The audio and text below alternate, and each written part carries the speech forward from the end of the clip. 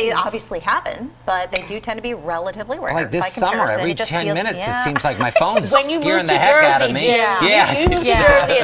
And the other thing, too, to keep in mind here, though, too, is the way that we message this stuff out now. It's different. It's totally evolved, so you knew it was coming. Yeah. And if you were maybe lucky enough to be watching the television at the time something hit, then you would know, too. But, yeah, the Weather Service will cut into your phone and let you know when it's coming based on where you are geographically, which is a fantastic thing. We're saving lives, man. You know, one tornado at a time. It's crazy. But talk about what just went down in Virginia and the D.C. area. I just saw a tweet that there's actually basement flooding in the White House right now. It was nuts, and it was actually part of the same disturbance that is still making an exit here. So we got by, you know, without any major issues. But let me take you out here to some of the Doppler estimates over the D.C. area. Bethesda got slammed. You guys mentioned at the desk that we had over 3.3 inches of rain in D.C. in an hour's span. This is a 24-hour span, and that obviously is still pretty impressive, too. But just to give you the breadth of how this had rolled through. Meanwhile, by comparison here locally, I mean, we ended up with under an inch in most spots, save for far western Berks County and at least parts of Lehigh Valley where you picked up maybe an inch. But yeah, I mean, we're looking here at a loop that goes back a handful of hours. That was intense rain and just in time for the morning rush for a lot of these folks. So it kind of just seemingly came out of nowhere, I think, for a lot of people. And there were tons.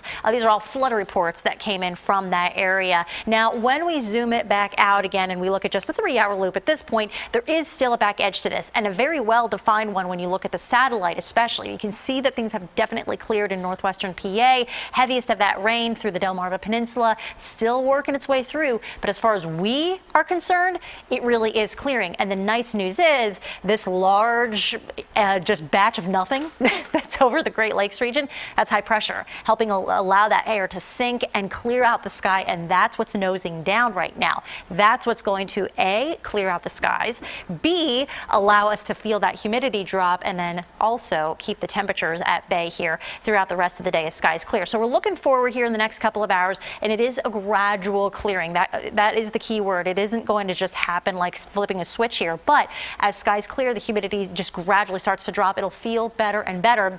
And tonight, you might be able to forego the air conditioner, leave the windows cracked open. It'll actually feel that refreshing to you. Later into the overnight, though, and into tomorrow, skies are generally going to stay nice and clear, all courtesy of that high pressure. So current dew points are still they're a tad humid. I mean, they're better than they were earlier this morning, but talk about gradual. We are at about 67 degrees with the Philly dew point over the last handful of hours, and you're still just at 66. So it is still what I'd coin as humid, but it will gradually get more and more comfortable. So let's look at some of these future dew points, just moving it forward. Come 6 p.m. this evening, you may have dropped another 5 additional degrees on the dew point temperature. Then we're dropping even further through the overnight. It gets progressively more and more comfortable. And previous models even suggested some of these dew points could drop as low as the 50s or even 40s. Now, things have dried out nicely in Bethlehem. Here's a live look for you with a hint of a breeze at Main Street Inn outside of Hotel Bethlehem. It certainly still looks damp, and it is still muggy there, but it's getting there. 70 degrees currently at the airport. Yeah, I mean, if we're only at 70 now, we're not going to be rebounding that much further from this point. Give it another maybe 10 degrees or so.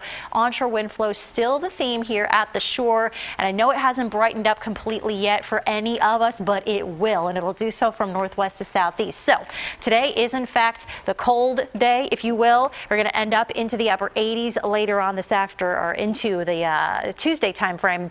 Low 90s on Wednesday, and by Thursday we're expecting to see our next round of showers or storms that'll come in tail end of the day. We're coming right back.